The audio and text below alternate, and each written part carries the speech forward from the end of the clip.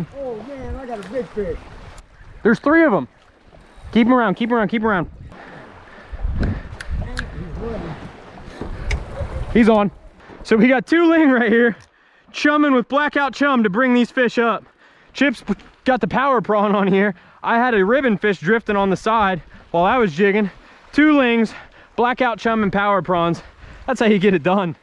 What's going on, Salt Strong Nation? We're out here doing some jigging on these big rigs today, and I've got a really great tip for you guys if you're having a tough time getting a bite on these big rigs, and that's to use some chum to bring some bait fish in, which is going to attract a lot of predators. Now, this chum is really easy to mix. All you need to do is mix it in a small bucket or bag with a 2-to-1 ratio. You're going to be doing 1 scoop of water with 2 scoops of blackout chum. Mix all this together in 1 bucket, and you form some small balls. Now, I like to toss them a little bit up current of the rig, and what that's going to do is allow that chum to drift back into the rig. It's going to bring a lot of the bait fish up from the bottom, and what that does is bring in a lot of predators. Now, this could be king mackerel, this could be cobia. In fact, today we doubled up on cobia. We had a lot of bait that was jumping around the rigs after we threw out some of these chum balls, and we actually had some cobia coming up to the boat following that chum slick, and we had one hit right next to the boat. We had a bait dangling. We were jigging for them with the power prawns. It's just a great way to bring a lot of fish in if you're having a tough time getting a bite on these rigs. Again, when you're offshore or near shore, there's not a whole lot of structure out in open water,